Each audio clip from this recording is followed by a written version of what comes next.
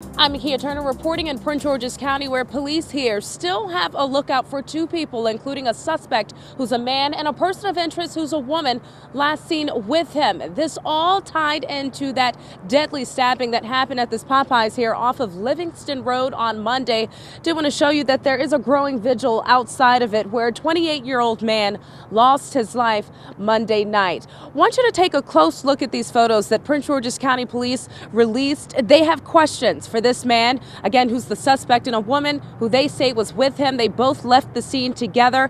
Again, she's being called a person of interest. Now, this all went down around 7 o'clock Monday night, a day after Popeyes released its popular chicken sandwich. According to police, the victim, 28-year-old Kevin Davis, spent about 15 minutes cutting in line. Police say the suspect confronted Davis before both of them came outside, and about 15 seconds later, police say Davis was stabbed on the sidewalk. He died at a nearby hospital. Now, customers the whole time were still standing in line when all of this happened, which was also disturbing for Police Chief Hank Stawinski, who's now asking for your help. There are families and children in this restaurant as this is unfolding, and they've been exposed to this now as well.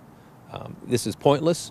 This is disrespectful, and that's why I'm asking for our community's help to provide information to our detectives so we can bring a quick resolution to this case. And again, please take another look, a close look at these photos. Police now looking for two people, including the suspect and this person of interest. If you want to make an anonymous tip, you can do so by calling Crime Solvers, that number being 1-866-411-TIPS.